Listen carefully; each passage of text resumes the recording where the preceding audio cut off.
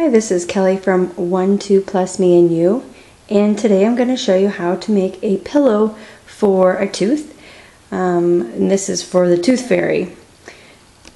What you're going to need is some fusible web for your letters or letter, depending on what you're going to be doing. Originally I was thinking of doing just a giant A, which would be a lot easier to cut, but this is for a very special guy, a very specific guy.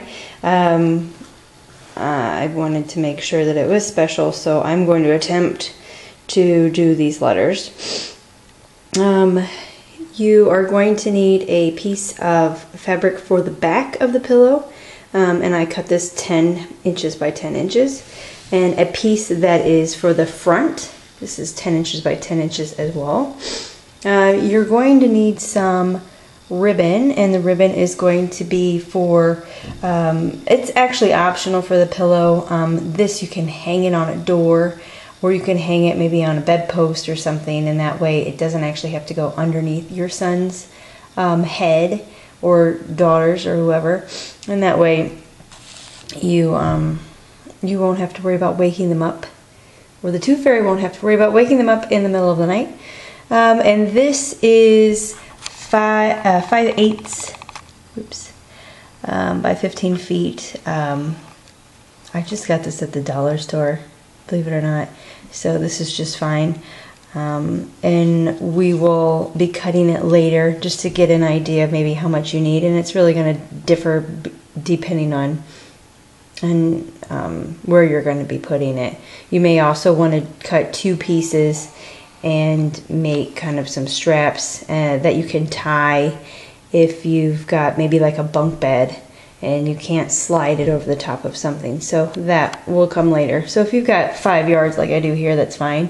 If you're going to be going out and buying it, a yard should be just enough. That's fine. I've also gone ahead and I use my Cricut cutting machine, and I use the Cricut Classic font, and with that I actually used the tall ball shadow button to make the letters. And because the front piece here is 10 by 10, I did a little bit of math to figure out how much or how big these letters should be to fit on a 10 by 10.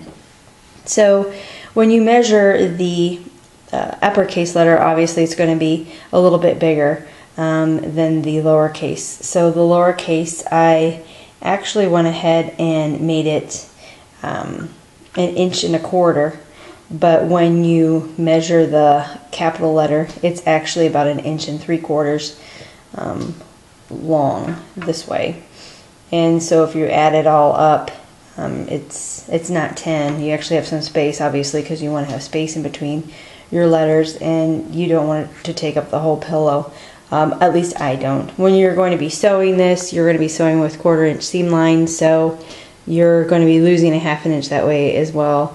You could always, if it's a really long name, like I said, I might just make a very big capital letter and put that in the middle. It's really up to you how you want to do that, or even position it off to the side and then do your pocket over here, you know, whichever.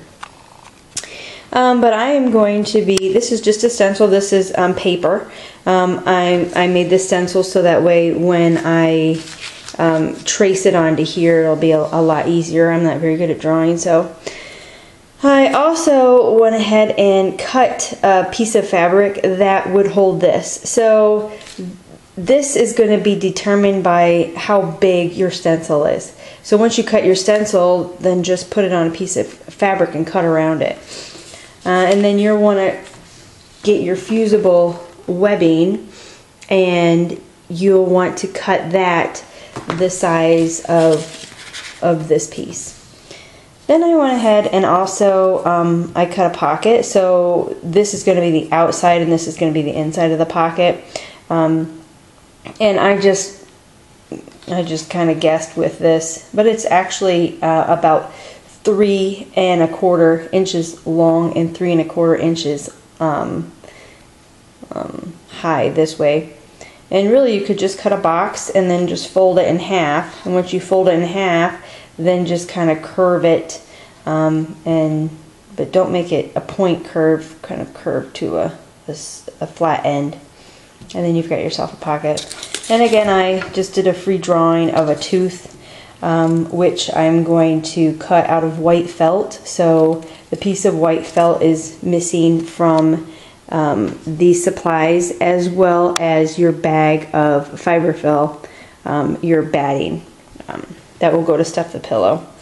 But once I get to that step with the pocket, then I will trace this onto a piece of white felt, cut it out, and then you'll just sew that on here. You'll want to sew that first, but we'll go through those steps. So these are the supplies that you will need. Again, plus the little piece of white felt. You can use a scrap, and plus the fiberfill batting. Once you've got that, then we're going to go ahead and start working on this first piece.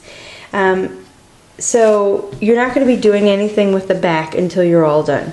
So we're going to just be working on this. But in order to work on that, we need to go ahead and get the letters ready.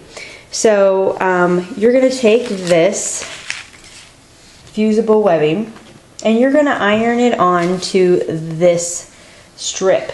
And you're just going to go ahead and follow the directions that are on here. So the directions are on the box. It's pretty straightforward. And once you've gone through and have attached your fusible webbing to this piece, then you're ready to move on. Now that I've attached my fusible webbing to my fabric, what I'm going to do next is just flip it over. And what you're going to take now is your stencils, and you're going to attach it. So the fusible webbing is attached to the wrong side. So what I'm looking at is the right side of the fabric. And then I'm just going to flip over my stencil so it's upside down. And then I'm going to trace around it with this pen. I'm going to do that with all of the letters. Now that I've traced backwards my letters, I am going to go ahead and cut them out. After I have now cut out all of my letters, I'm going to actually keep the webbing on the back for now. I will be taking it off soon, but I'm not going to do that until I'm ready to iron it down. Next though, I will go ahead and take my stencil for my tooth, and what I'm going to do is flip it over. So there's the back. And I'm just going to trace it onto the felt and cut it out.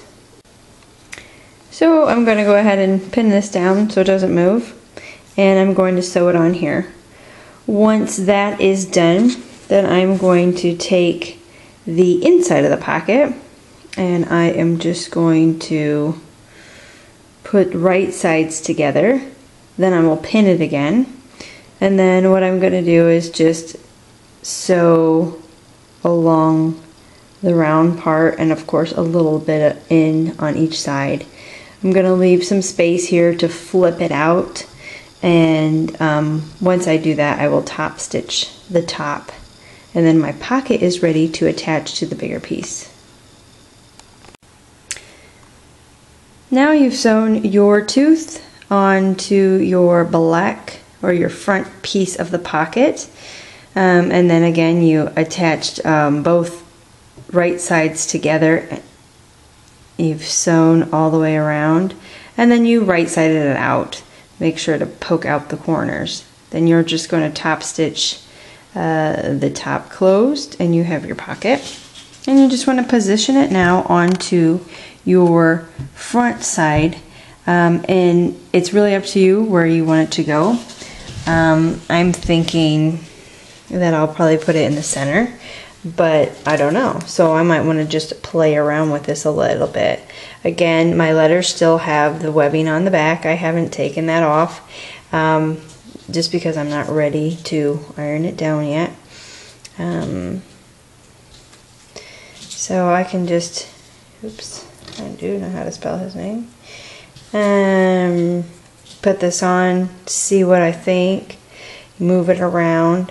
But then obviously once you're fine with where everything is going to be, you'll want to pin down your pocket, backstitch, sew all the way around the edge, backstitch, and then your pocket is ready to go. Of course, do not sew the top part across because you want it to be a pocket, so don't do that.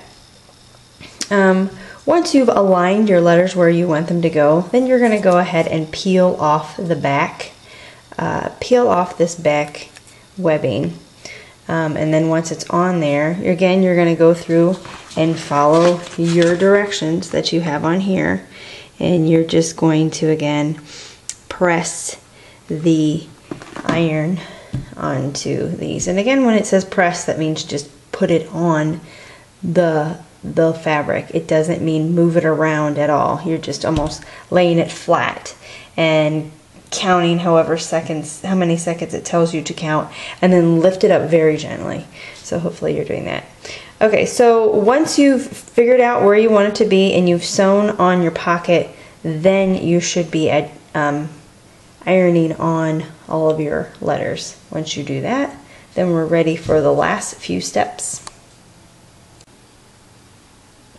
Now, as you can see, the applique has been ironed on and the pocket is attached. Now what you'll want to do is you'll want to grab your ribbon, and again it will all depend on where you're going to be hanging this, is how much ribbon you need. So next you'll want to either cut one long strip or 2 small strips, and even if you cut the 2 small strips, you can still tie it and hang it on a door, which I think is what I'm going to be doing, is cutting the 2 small strips to tie, just because I'm not quite sure where we're going to be putting this pillow. That will give us a little bit of flexibility and allowing us to be able to tie it. I went ahead and now cut 2 strips of the ribbon, and they are equal in length and they're both 10 inches long. And I'm going to now put them on top of my front piece. And what I'm going to just do is measure about 2.5 inches from each side, and I'm just going to place the ribbon right there. So the middle part of the ribbon will be at 2.5, and then again I'll measure on this side 2.5, and then I'll put that one there. Next, you're going to be taking the back piece, and you want to have right sides together. So put that on top, and then you're going to pin all the way around.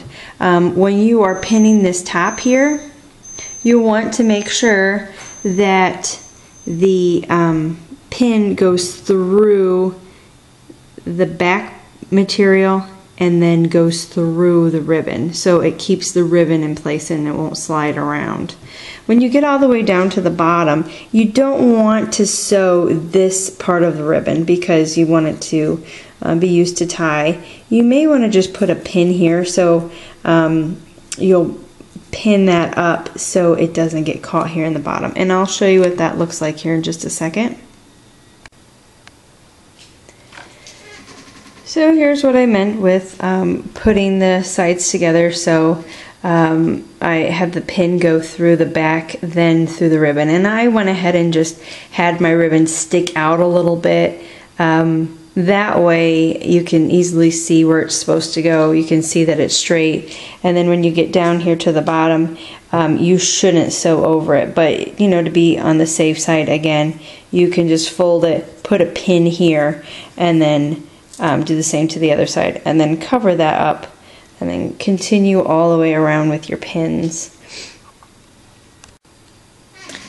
Again, here's my top. I have the pins in. I didn't really pin the bottom because this is where I'm going to turn it right side out, and then obviously where I'm going to be putting in my my fiber fill.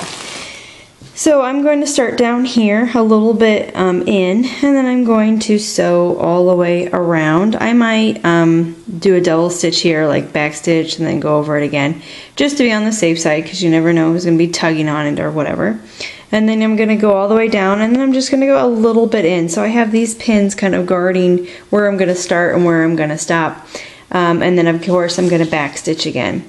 Once I have completed that, I'm going to go through and then just trim my edges very lightly, make sure that I don't cut what I just put in with the thread. And that'll make it a little bit sharper when I'm pushing out those corners. So that's the next step. Here is what your pillow looks like before it becomes an actual pillow. Here you have your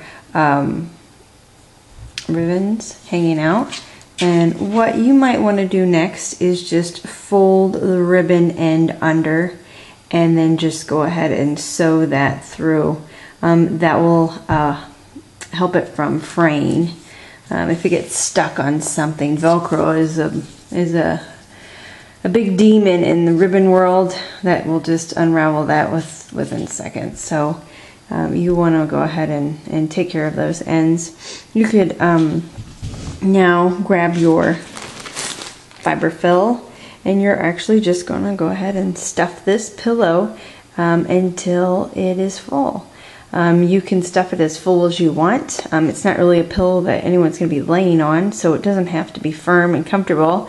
It just has to be pillowy. So that's your next step. Well, and I've gone ahead and filled it as full as I feel it needs to be. And the very bottom is where I had the opening, and I went ahead and pinned that. And normally what you'll hear people say is that you should just go ahead and hand stitch the end of the pillow. I don't have enough patience for that. So I just smush it, and I will put this through my machine, and I will top stitch it, back stitch, top stitch, and back stitch on the end. And then you're done.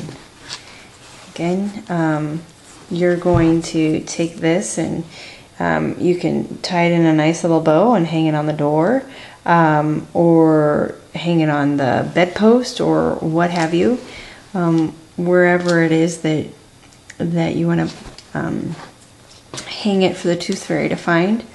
You could even just set it off to the side. You don't even need to use these. It's really up to you. And you're ready for the tooth fairy.